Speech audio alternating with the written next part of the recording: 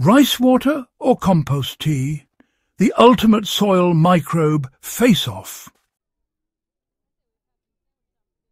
Your soil might look fine on the surface, but if plants are stalling, leaves dull and roots struggling, the real problem lies underground. The secret to a thriving garden isn't in the fertilizer aisle. It's in how alive your soil is. Today, on Timeless Crops Haven, we're diving deep into a head-to-head battle between two powerful all-natural soil tonics, rice water and compost tea, to find out which one wakes up your soil microbes faster and brings dead soil back to life. By the end, you'll know which gives your garden the instant spark it needs and exactly how to make it yourself at home. Why microbes hold the key to healthy soil? Soil microbes are the real engineers of your garden. They break down organic matter, unlock nutrients, and form partnerships with plant roots that boost growth and resilience. When your soil's microbial life slows down due to compaction, chemical fertilizers or drought, your plants pay the price. Reviving these microbes is like jump-starting the heart of your garden. Rice water might look like kitchen waste, but you know it's secretly microbial gold. When you rinse uncooked rice, starches and carbohydrates leach into the water. These sugars act as quick energy for soil bacteria and fungi, the same way a strong coffee fires you up in the morning. Here's the exact formula we used. Take 1 cup of uncooked white rice and rinse it in 2 litres of clean, chlorine-free water. Swish the rice around until the water turns cloudy white. Don't throw it away, that's your base rice water. Now, pour it into a clean glass jar and leave it loosely covered at room temperature for 48 hours.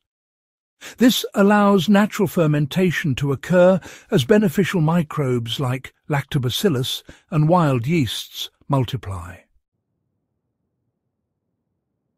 After 2 days, you'll notice a mild sour smell.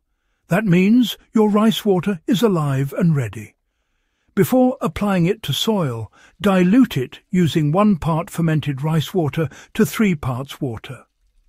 This 1:3 ratio ensures it's gentle enough for roots while still rich in microbial fuel. Pour it directly around the base of plants or over bare soil. Within days, you'll notice something fascinating. The soil starts giving off a clean, earthy aroma, one of the best signs that microbial respiration is happening below the surface. A thin white fungal layer may appear on top, known as mycelial bloom. That's not mould, it's evidence of a microbial awakening. If rice water is the quick wake-up call, compost tea is the slow, sustaining breakfast. It doesn't just stimulate existing microbes, it introduces entire colonies of beneficial bacteria, fungi and protozoa directly into your soil.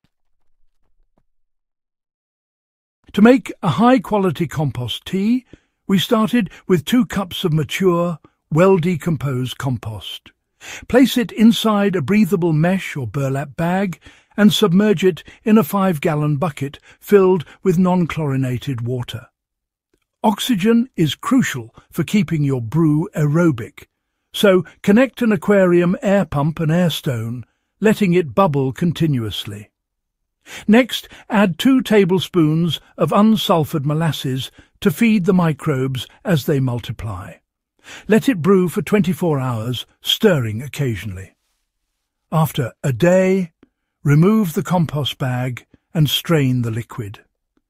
What you're left with is a dark, earthy, microbe-rich tea, ready to transform depleted soil. Apply it once a week by pouring directly onto the soil or using it as a foliar spray in the evening. The live microbes and nutrients in compost tea work to improve soil structure, increase nutrient availability, and strengthen plant immunity over time. So, to really figure out which one worked faster, we decided to test both side by side in identical containers filled with nutrient-poor soil. The first group, well, they got the rice water mix every 3 days. The second group received compost tea just once a week, since it's a bit more concentrated. And then, of course, we had a third control group that only got water. All of the groups had the same light, moisture and temperature conditions. The main goal here wasn't about making the plants grow taller, but rather to see which treatment would activate the soil's microbial life more quickly. After the first week, the results, well, they started to show themselves pretty clearly. The soil treated with rice water developed this sweet, earthy scent, and there was a light layer of white fungal threads, both really strong indicators of microbial activity. Meanwhile, the soil that got compost tea began to darken and loosen up in texture, which is a sure sign that decomposition was picking up speed. By day 10, the plants in the compost tea group were definitely looking greener, but when we actually measured microbial respiration, the rice water soil was ahead. It released 17% more carbon dioxide, which is a direct sign that its microbes were awake and actively breaking down organic matter. After 3 weeks, both treatments had remarkable results. Compost tea produced stronger, taller plants with thicker stems and deeper colour thanks to higher nitrogen and phosphorus availability. The rice water group, however, showed greater microbial counts and a softer, more aerated soil texture, revealing intense underground life. In essence, rice water jump-starts microbial activity faster, while compost tea sustains it longer. One is about speed, the other is about endurance. And when used together, they create the perfect cycle. Fast activation followed by steady nourishment. The reason rice water sparks microbes so quickly is its simple sugars and starches. These act as instant fuel for bacteria and fungi, causing a burst of activity as they feed and multiply.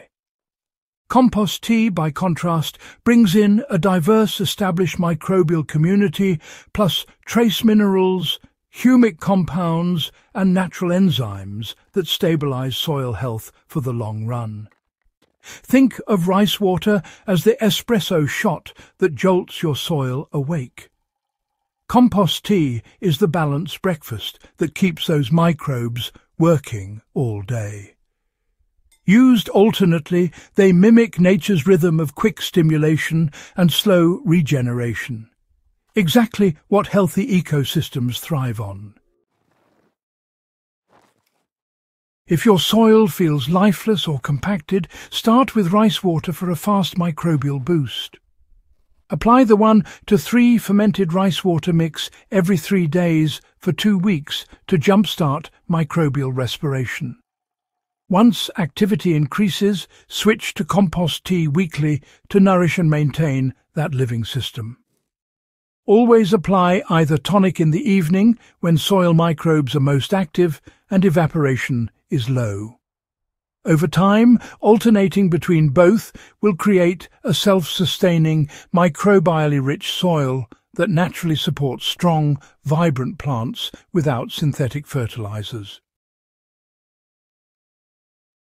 So, which wakes up your soil microbes faster? The answer is clear. Rice water brings them to life first, but compost tea keeps them thriving longer. Together, they're the perfect tag team for building healthy, living soil. Next time you rinse your rice, don't pour that cloudy water down the drain. Use it to spark life beneath your garden beds. And if you want lasting fertility, follow it up with a weekly compost tea brew. If you found this guide helpful, don't forget to subscribe to Timeless Crops Haven, hit the like button and share this video with fellow gardeners. Because healthy soil isn't just dirt, it's a living world waiting for you to wake it up.